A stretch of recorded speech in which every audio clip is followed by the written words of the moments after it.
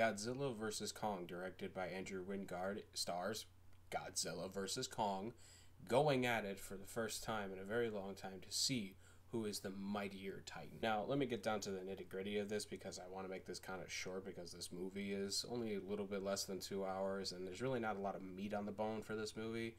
The best parts about this movie are Godzilla versus Kong. That's pretty much it. The CGI and the fights and everything involving the two as far as them fighting one another and, combating one another, it's really breathtaking. It is something to behold that just a few years ago, like, the CGI is not on the level that it is now, which is insane to think about, but it's true. The fights are absolutely amazing to look at.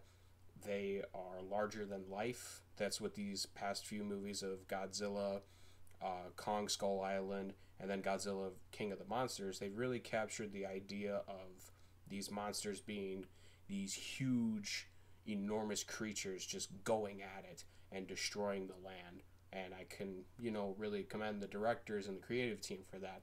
Unfortunately, these movies have a really hard time of wrapping everything else around the monsters. Kong ends up going along with a bunch of humans on a side quest to go retrieve something, and they are trying to figure out a power source for this agency called Apex, and it's really a bunch of boring stuff.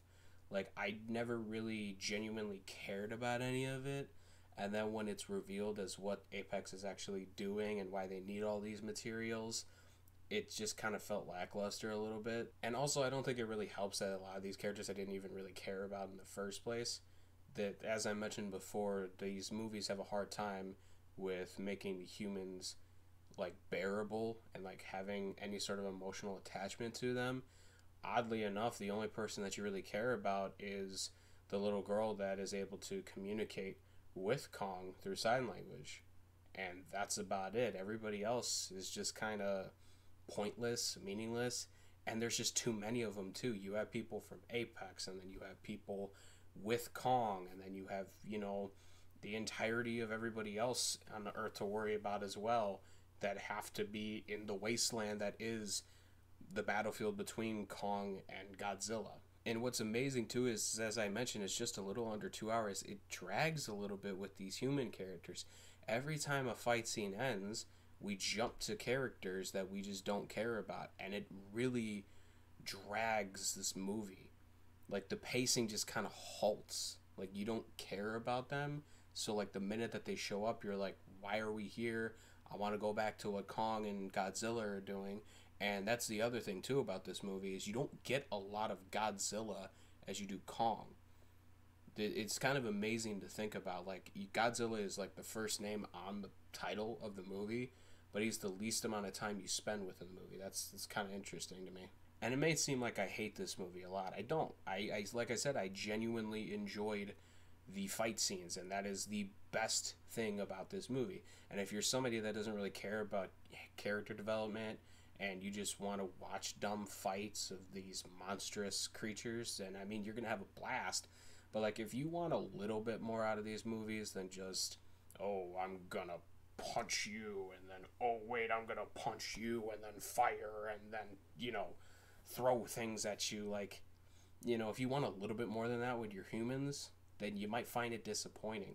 And I'm sorry to say that, but I mean, until they understand how to create compelling characters and not put as many in there, that human aspect of these movies is always going to be lackluster, in my opinion. And not to mention, with the human characters as well, there's so much dumb plot holes and kind of, like, odd situations that they're put in, like, especially involving Millie Bobby Brown and her friend and the conspiracy theorist guy that she goes on a quest with, kind of.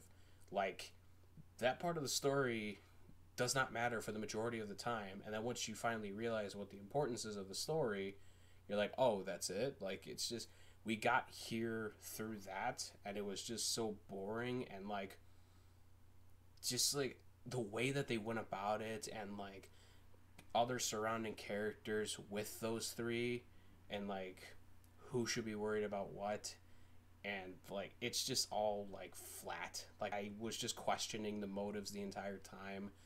I was just didn't fully understand why they went this route and why somebody didn't read that and go, but what about this? It just felt like somebody just like spit this all on a piece of paper and just went, hey, well, you know, they got a lot of monsters fighting and we have the budget for that, so might as well just toss it out there. And really, that's the biggest thing about this movie that you're going to get is that theatrical experience that you want with these monsters fighting. I watched it at home. I kind of wish I watched it in theaters, but I'm also kind of glad I didn't watch it in theaters because it's like it would have been a waste of time at that point. But if you're just there just to see monsters fight on the big screen with some booming sound effects, you're going to get that. I think I'm going to get Godzilla 2.5 stars. I kind of wrestled with making that a little bit higher, but when the only aspect of your movie that I really genuinely like is how good the CGI looks and the fights and nothing else, it just, like, you don't deserve the higher praise that some people are giving this movie. Anyway, guys, hope you enjoyed the review, and I'll talk to you guys next time.